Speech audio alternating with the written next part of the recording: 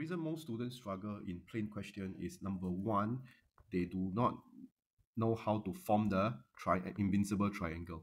Number two, they do not know that the most important thing of a plane is the normal. Okay, and number three, they do not know how to observe to get a point. Okay, on the plane. These three skills are super important in this question. There is many information that's given in this question. A point A has a position vector of 1, 2, 3. There is a line that has a point and a direction vector, and there is a plane r dot. If at this moment you don't know that this is the normal, I suggest you go and read through your notes again. Okay, now find the length of the perpendicular from A to pi. Okay, to pi, this is a plane. The most important of a plane is the normal. So this normal has the vector of negative 1, 2, 2. The question is asking for if the point A, which is here, 1, 2, 3, to the distance of this point to pi. Okay? Now, and it's also a perpendicular distance. How do we form the right angle triangle? We need a point on the plane. Do we have a point on the plane? We do not have. Because if I can make a point on the plane, this would mean it's the invincible triangle again, which is now why you need to know skill number 3. You need to observe what is a point that lies on the plane. What is the equation of the plane? R dot negative 1, 2, 2 equals to 2. Okay, this is the constant that is a dot n, which means a point dot the normal must give you equals to 2.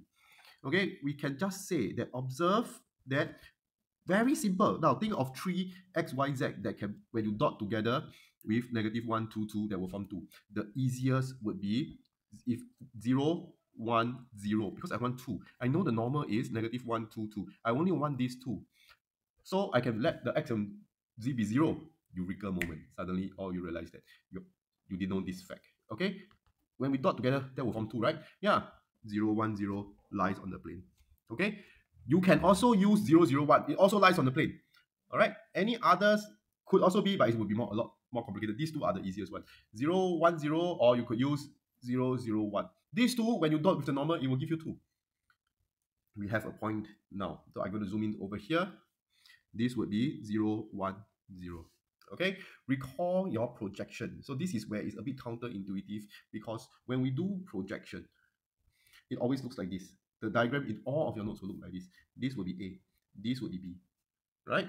Okay, this is the direction of here, and we know that, oh, this guy is A cross unit vector of B. Okay, this guy would be A dot unit vector of B. Okay, the A will always be the hypotenuse.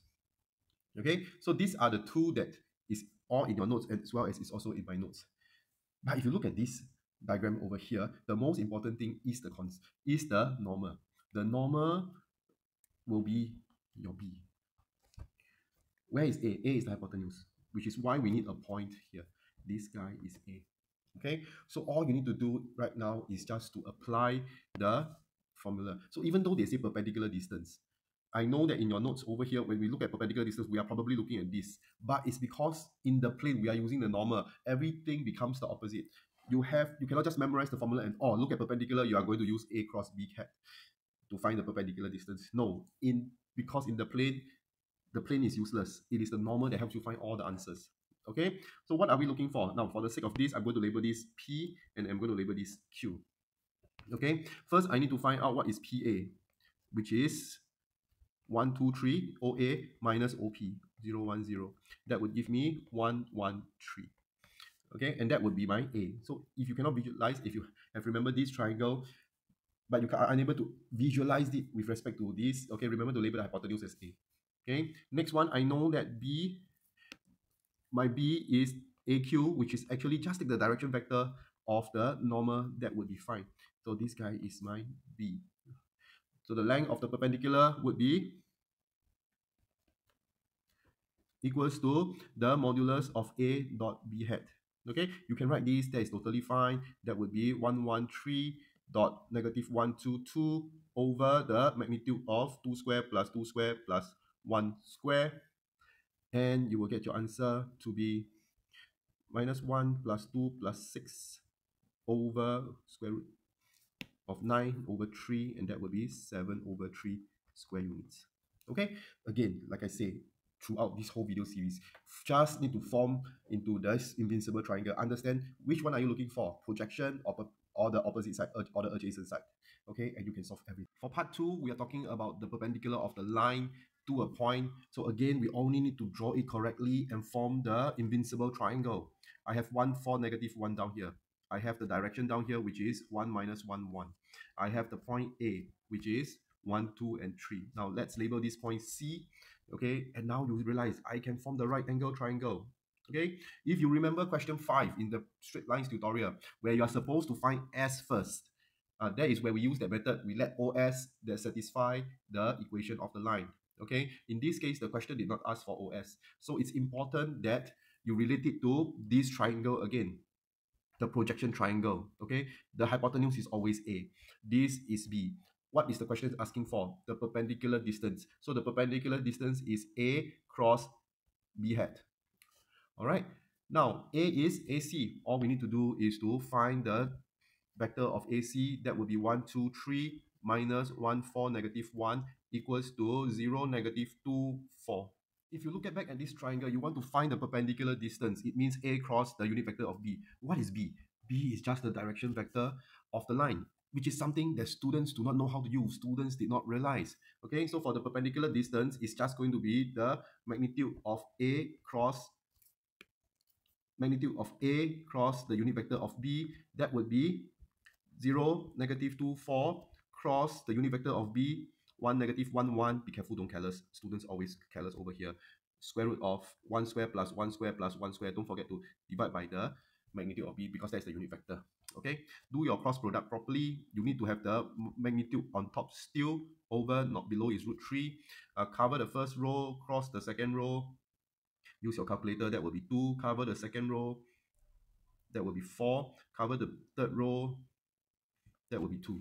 Okay, in this case, always take out the 2 to make it simple for you. Okay, make 1, 2, 1 over root 3. I will have 2 over root 3, and the magnitude of 1, 2, 1 will be square root of 1 square plus 2 square plus 1 square.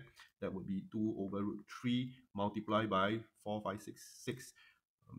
Then final answer is square root 6 over root 3. That will be root 2, 2 root 2 units. And that is the length of the perpendicular from A to L. Just need to understand how to form it to this right angle triangle and know which one to use. Okay. The last part, part 3, I want to remind you that if you remember, to find the angle between two lines, D1, D2, that would be cosine theta equals to D1 hat dot D2 hat. Okay, the unit vector of D1 dot D2. Okay, but when it comes to line and plane, so this is the line. Okay, this is the plane. Okay, the question is asking for what is the angle between the line and plane. Remember just now at the start of the video I said that the plane is useless. Only the normal vector, the normal of the plane is useful. Okay, so I'm going to demonstrate two methods, okay, for you to use to find the angle between line and plane. Okay, so the line, the normal vector negative 1, 2, 2. The direction vector of the line would be 1, minus 1, 1. Okay, yeah. So if you are going to use a very convention method, that will be first, instead of finding theta, I cannot find theta, I can find alpha. I use the formula cosine alpha is equals to d1 hat dot d2 hat, which is 1 minus 1 dot negative 1, 2, 2 over the magnitude of each 2, 4. Okay, so now I do the dot on top. Remember to modulus the whole thing. This will be 3 root 3. This will be minus 1 minus 2 plus 2 modulus, okay, 1 over 3 root 3. That will be cosine alpha. So I can say that alpha is equals to the inverse cosine of 1 over 3 root 3. Use your calculator and you are going to get 78.9. But that is not what you're looking for. Therefore, the angle between the plane and the line is 90 minus 78.9, which is going to be equals to 11.1 degrees. Okay, this is one method I recommend. So you only need to remember that the angle between two lines is cosine theta equals to d1 hat dot d2 hat. Okay, if you are somebody that will just remember formula, then cosine alpha, you have to be strong in this. Alpha is 90 minus theta, isn't it? So look at here, over here, this is 90 minus theta. Okay, alpha is 90 minus theta. So cosine of 90 minus theta is equals to d1 hat dot d2 hat. But this guy, if you're very strong in your trigo identities, is cos sine theta equals to, you will still get the same thing, 1 over 3 root 3 for this, because we have already worked out. Then you inverse sine the answer, you will still get 11.1. Okay, so important part about planes is the plane is usually useless. You have to use the normal. Next is be able to identify a point that is on the plane that is easy to dot to get the constant. Okay, and of course, I say again, the invincible triangle. Once you are able to draw the invincible triangle, you will know how to use the invincible triangle to get what you need.